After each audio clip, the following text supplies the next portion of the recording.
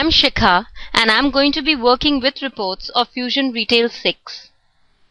Fusion Retail 6 reports are available in three different formats: display format, register format, analysis format,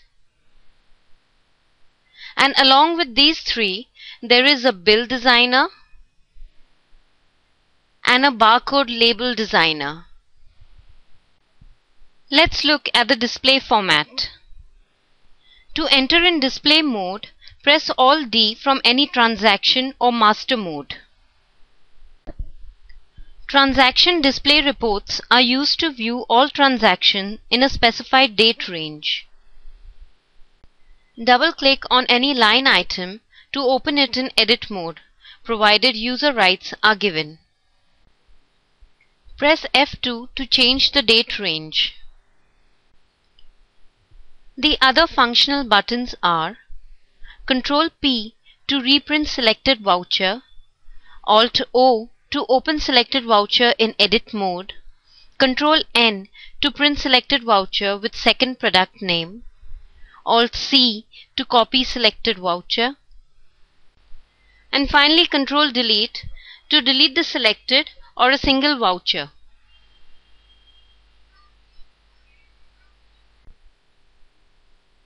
You can drag and drop columns to the left or right, expand and hide columns the way you do in spreadsheets. Click on any column header to sort the data. When in master mode, my functional buttons are Alt-O to open selected master record in edit mode, Alt-S to save the changes done using bulk updation, and Alt-L to display list of linked master record.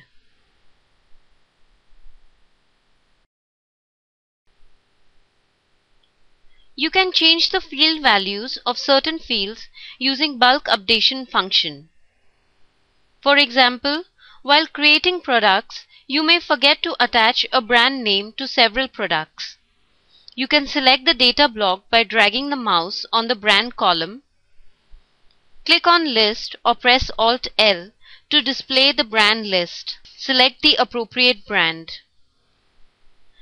Click on Save or press Alt-S to confirm the changes.